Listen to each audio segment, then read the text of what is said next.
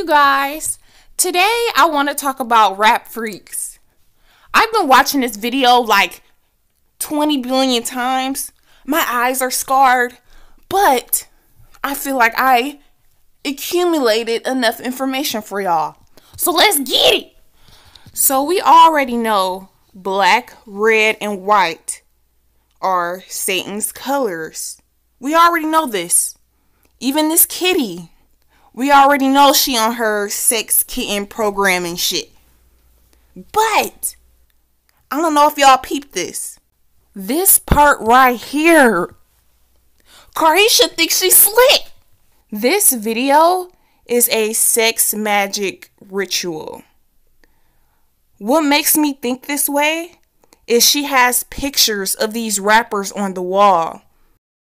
In witchcraft and in voodoo, to put a spell on someone, you either need a piece of their hair, their name, or a picture of them.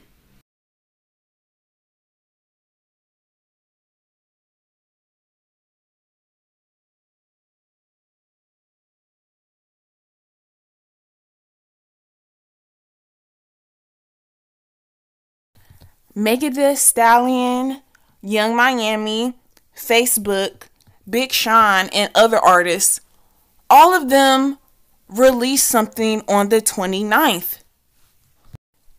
It's 2021.